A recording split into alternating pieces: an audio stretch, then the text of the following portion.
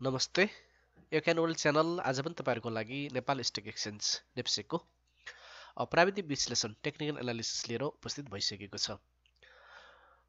कृपया तपाईहरु पहिलो चोटी क्यानोल च्यानल भिजिट गर्दै हुनुहुन्छ भने हाम्रो च्यानल सब्स्क्राइब गर्न नभुल्नु होला र सब्स्क्राइब गरिसकेको साथीहरुले हाम्रो च्यानललाई धेरै भन्दा धेरै नेप्सेको लगानीकर्ताहरुमा शेयर गर्न नभुल्नु होला।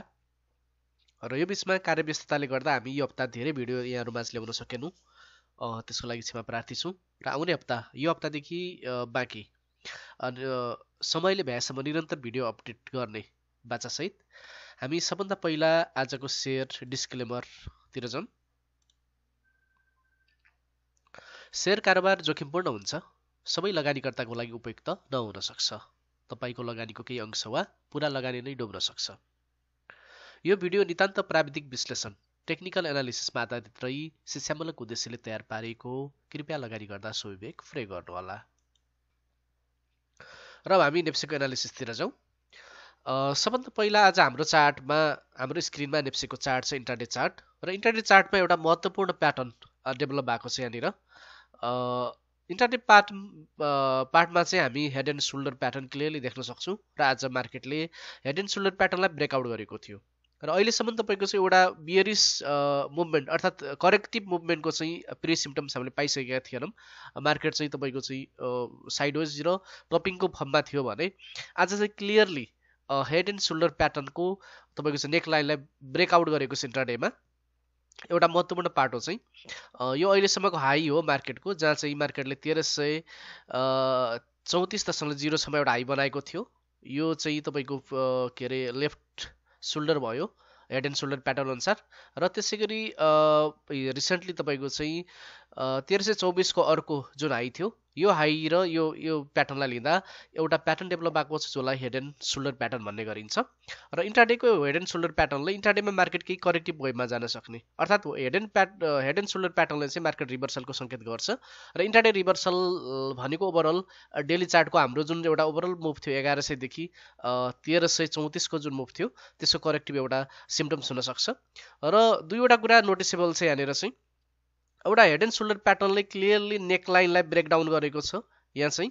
र दोस्रो भनेको सँगसँगै आरएसआई 21 पिरियड जुन चाहिँ इन्ट्राडेको आरएसआई 21 पिरियडले आज जुन एउटा 50 को लेभलमा तपाईको चाहिँ आउने अलिकति ब्रेकआउट जस्तो हुने र तपाईको चाहिँ फेरि माथि जाने जुन सिस्टम थियो त्यसलाई चाहिँ क्लियरली जस्तो यहाँनिर चाहिँ हल्का तपाईको चाहिँ आयो। त्यसकै तपाईको चाहिँ यहाँ पनि 50 को एरियाबाट सपोर्ट पाएर माथि गयो मार्केट आरएसआई। त्यसैगरी यहाँनिर पनि 50 को एरियाबाट सपोर्ट पाएर माथि गएको थियो भने आज चाहिँ 50 को एरियाको सपोर्टलाई थ्याक्न नसकेर मार्केट आरएसआईले 50 लाई ब्रेकडाउन गरेको छ, ब्रेकआउट। र आज तपाईको चाहिँ आरएसआई क्लोजिङ आरएसआई चाहिँ 45 छ। यसरी तपाईको चाहिँ आरएसआई 21 ले पनि अब मार्केटमा सेलिङ मोमेन्टम बढेको स्पष्ट हामी देख्न सक्छौँ। र सँगसँगै अर्को नोटिसेबल पोइन्ट चाहिँ इन्ट्राडेमा अर्को हेर्ने हो भने हामीले चाहिँ यहाँनिर आरएसआई 21 पिरियडमा एउटा अर्को प्याटर्न देख्न सक्छौँ, बियरिश डिभर्जेन्स छ, जहाँ चाहिँ 1 आवर चार्ट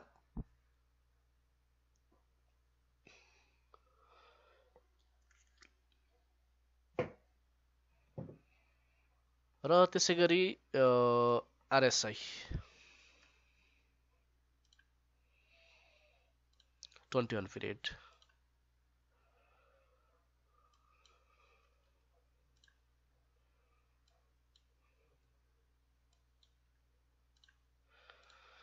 र हामी क्लियरली आरएसआई 21 पिरियडमा तपाईको चाहिँ सरी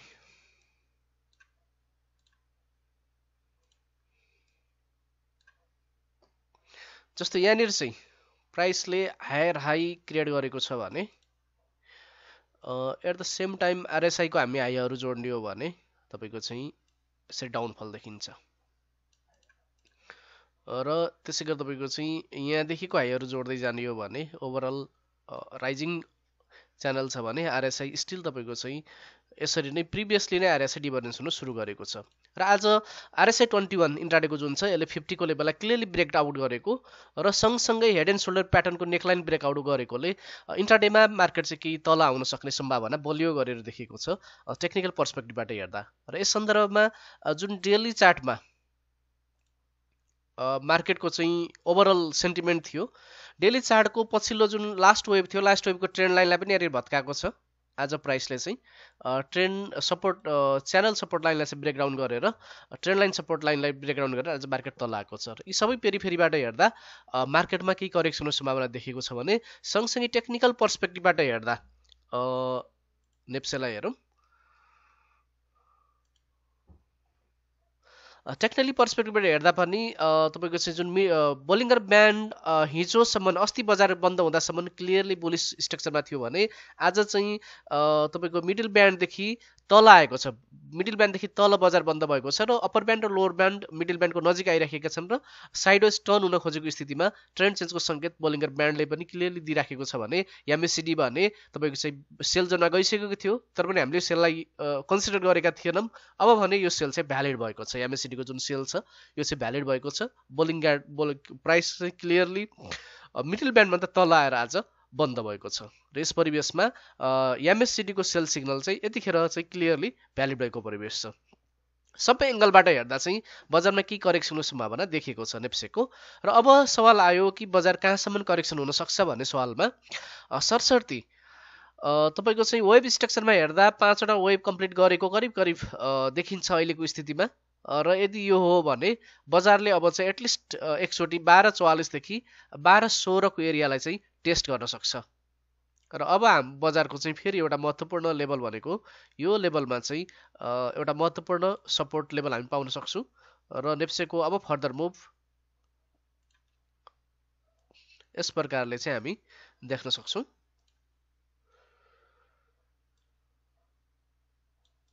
र यो एरियामा आइसके पश्चात भने फेरि यहाँबाट चाहिँ बाई मोमेन्टम गएर फेरि नेप्सेले एउटा चाहिँ नयाँ हाईतिर जाने जुन आफ्नो डाइरेक्सन छ त्यसलाई चाहिँ लिने नै छ। लङ रन तपाईँको चाहिँ यसको जुन वेभ स्ट्रक्चर छ लङ रन क्लियरली बुलिस छ र तपाईँको चाहिँ तर प्रत्येक एउटा वेभ कम्प्लिट भइसके पश्चात करेक्सनमा आउनु स्वाभाविक हो र यसरी जाँदा बजारमा चाहिँ म्याच्योर्ड मुभ पनि हुन्छ र यो टेक्निकल पर्सपेक्टिभले हेर्दा एउटा प्रोपर वे पनि हो। बजार निरन्तर बढिरहँदा पनि केही शङ्का गर्नुपर्ने ठाउँहरू हुन्छ भने निरन्तर घटिरहँदा पनि केही शङ्का गर्नुपर्ने ठाउँ हुन्छ भने बजार चाहिँ एउटा मुभ बनाइसके पश्चात करेक्सनमा आउँछ फेरि मुभ बनाउँछ भने बजार चाहिँ प्योरली तपाईँको चाहिँ एउटा म्याच्योर्ड वेमा गइराखेको छ भन्ने अर्थ लाग्ने गर्छ। र यस सन्दर्भमा अब करेक्सन भनेको फेरि हाम्रो नेप्सेको ओभरअल जुन लङ रन एउटा बुल मुभ छ नेप्सेको त्यो मुभलाई फेरि रिजाइन गर्ने एउटा महत्त्वपूर्ण पाटो हुनसक्छ। र फेरि पनि ध्यान दिनुपर्ने कुरा चाहिँ के छ भने नेप्सेले जबसम्म नेप्से चाहिँ 1324 को रेसिस्टेन्स छ यसलाई होल्ड गर्दासम्म यदि नेप्सेले 1324 को हाईलाई ब्रेकआउट गर्छ भने फेरि अहिलेको मान्यता चाहिँ इनभ्यालिड हुनेछ। बजारमा अल्टरनेटिभ सेनारियो जहिले पनि कायम रहन्छ किनभने कुनै पनि कुरा 100% ग्यारेन्टी भन्ने हुँदैन। विशेष गरी तपाईँको चाहिँ वित्तीय सेक्टरमा पुँजी बजारमा हामीले अल्टरनेटिभ सेनारियोलाई पनि सँगसँगै कन्सिडर गर्दै जानुपर्ने हुन्छ। 1324 को रेसिस्टेन्सले होल्ड गर्दासम्म नेप्सेमा अब आउने दिनहरूमा चाहिँ केही करेक्टिभ मुभ हुन सक्ने देखेको छ जुन 1244 देखि 1216 को रेन्जमा नेप्से करेक्सनमा आउन सक्छ। र नेप्से करेक्सनमा आउँदा पनि निरन्तर घट्दो दरमा आउँदैन, यो यहाँलाई थाहा भएकै विषय हो। घटबड हुँदै यो एउटा एरियाबाट फेरि महत्त्वपूर्ण सपोर्ट पाउन सक्छ। र यसको हामीले चाहिँ क्लियरली हेऱ्यौँ यसका लजिकहरूमा एउटा नेप्से इन्ट्राडे चार्टमा RSI 20 period clearly bearish डिभर्जेन्स formation गरेर राखेको छ भने एट द सेम टाइम नेप्सेले तपाईँको चाहिँ इन्ट्राडे चार्टमा head and shoulder pattern develop गरेर आज नेक लाइनलाई ब्रेकडाउन गरेको छ र आरएसआई को जुन 50 लेभलमा सपोर्ट पाउने सेनारियो थियो त्यो भत्केर आज क्लियरली आरएसआई 50 भन्दा तल आएको छ 21 पिरियड। र यी सबै पेरिफेरीले गर्दा नेप्सेमा अब केही डाउनसाइड करेक्सन सम्भावना देखिएको छ। र अब नेप्से सँगसँगै सरस्वती अरू सेक्टरहरूलाई हेरौँ। ब्याङ्किङ सेक्टर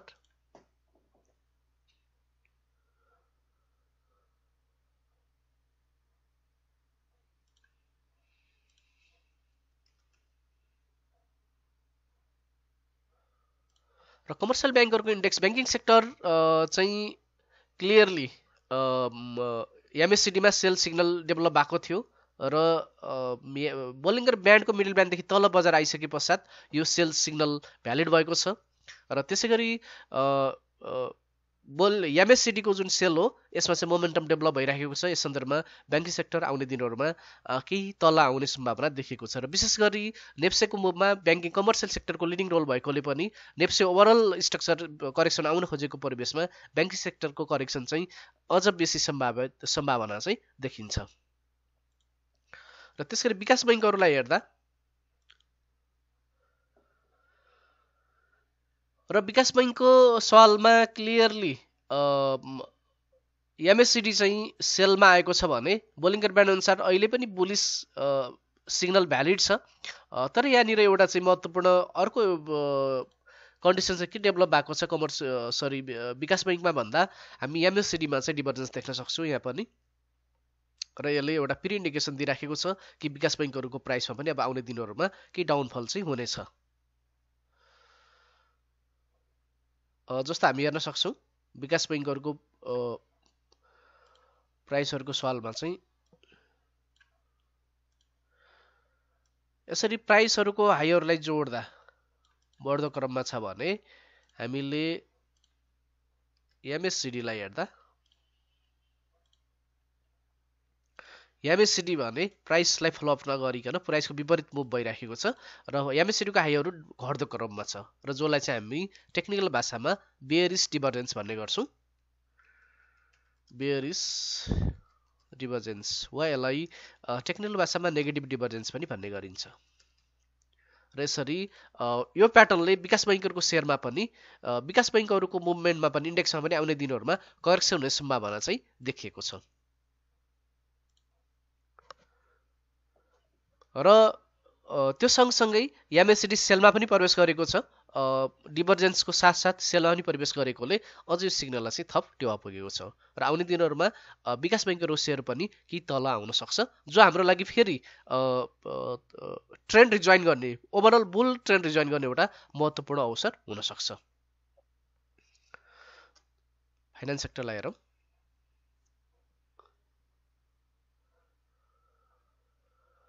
र फाइनान्समा क्लियरली फाइनान्सले लोवर ब्यान्डदेखि अप्पर ब्यान्डको मुभ बनाउन खोजेको थियो। सिङ्गल क्यान्डलले फेरि पुरा मुभलाई चाहिँ रिभर्स गरिदियो र फाइनान्स सेक्टर फेरि लोवर ब्यान्डको नजिक आइसकेको छ र एमएससिडी सेलमा गएको परिवेशले गर्दा फाइनान्स सेक्टरमा पनि आउने दिनहरूमा डाउनफल हामी देख्न सक्छौँ।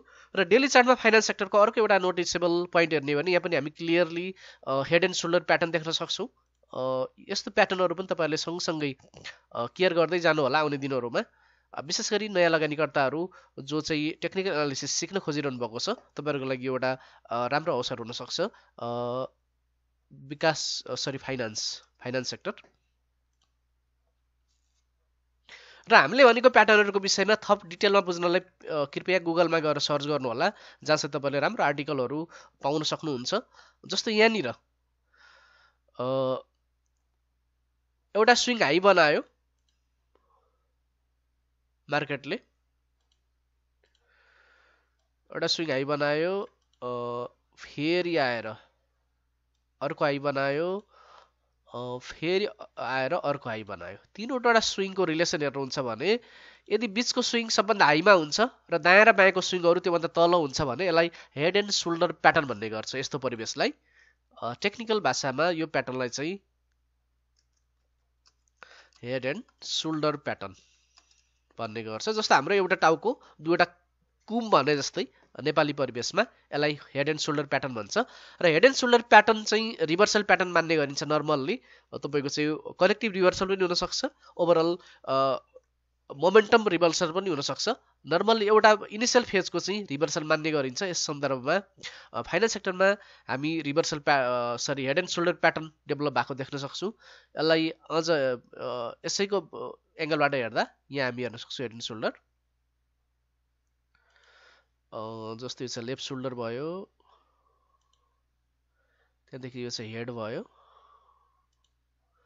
र त्यसरी यो चाहिँ राइट सोल्डर भयो। र फाइनान्स सेक्टरले क्लियरली आफ्नो नेक लाइनलाई ब्रेक डाउन गरेको छ आज फेरि। यस परिवेशमा अस्ति पनि ब्रेक तपाईँको चाहिँ एउटा हेड सोल्डर राइट सोल्डर बनिसके पश्चात एउटै क्यान्डलले ब्रेक डाउन गरेको थियो भने फेरि तपाईँको चाहिँ रिभर्सल हुन खोजेको थियो र आज क्लियरली नेक लाइनलाई ब्रेक डाउन गरेको छ। र यो प्याटर्नले गर्दा फाइनान्स सेक्टरमा पनि आउने दिनहरूको प्राइस चाहिँ डाउनफल हुने सम्भावना प्रबल देखिन्छ। ओभरअल टेक्निकल पर्सपेक्टिभबाट पनि MACD सेलमा छ क्लियरली। बोलिङ्गर ब्यान्ड पनि तपाईँको चाहिँ मिडल ब्यान्डदेखि लोवर ब्यान्डतिर प्राइस गइसकेको परिवेशले गर्दा फाइनेन्स सेक्टरको आउने दिनहरूको मुभमेन्ट बेयरिश मुभमेन्ट हुनसक्छ केही समयको लागि। त्यसगरी माइक्रो फाइनेन्सलाई हेरौँ। र माइक्रो फाइनेन्स पनि बोलिङ्गर ब्यान्डको मिडल ब्यान्डदेखि तल आइसके पश्चात लोवर ब्यान्डतिरको जुन एउटा एट्रा छ त्यसमा उन्मुख छ माइक्रो फाइनेन्स सेक्टर र MACDमा सेल सिग्नल छ र मिडल ब्यान्डदेखि तल आइसके पश्चात MACDको सेललाई हामीले कन्सिडर गर्यौँ र यसरी माइक्रो फाइनेन्स सेक्टरमा पनि आउने दिनहरूमा प्राइस डाउनफल हुने सम्भावना देखिएको छ। अब सरस्वती लाइफ इन्सुरेन्स हेरौँ।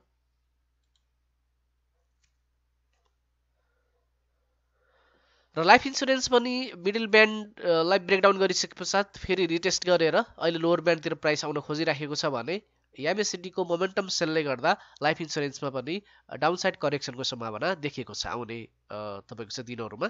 र जुन डाउनसाइड करेक्सन फेरि पनि हाम्रो लागि ट्रेन्ड रिजोइन गर्ने बुलिश ट्रेन्ड रिजोइन गर्ने एउटा महत्त्वपूर्ण अवसर हुनसक्छ।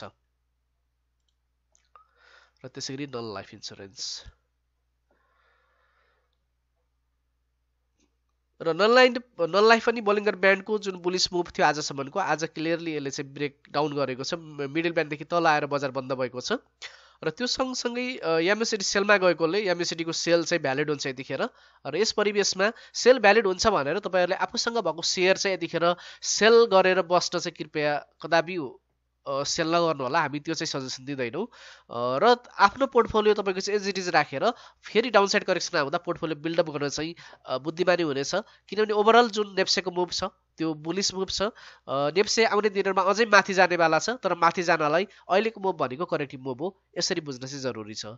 यदि तपाईँहरूलाई यो सम्बन्धी थप जानकारी लिनु छ भने हाम्रो प्रत्येक भिडियोमा नेप्सेको आउने मुभ चाहिँ 2600 देखि 3600 को जुन एउटा मुभ हुनसक्छ भन्ने भिडियोको हामीले लिङ्क राखेका छौँ, कृपया त्यो भिडियो हेर्न चाहिँ नछुटाउनु होला नयाँ साथीहरूले विशेष गरी। र त्यसैगरी हाइड्रो सेक्टर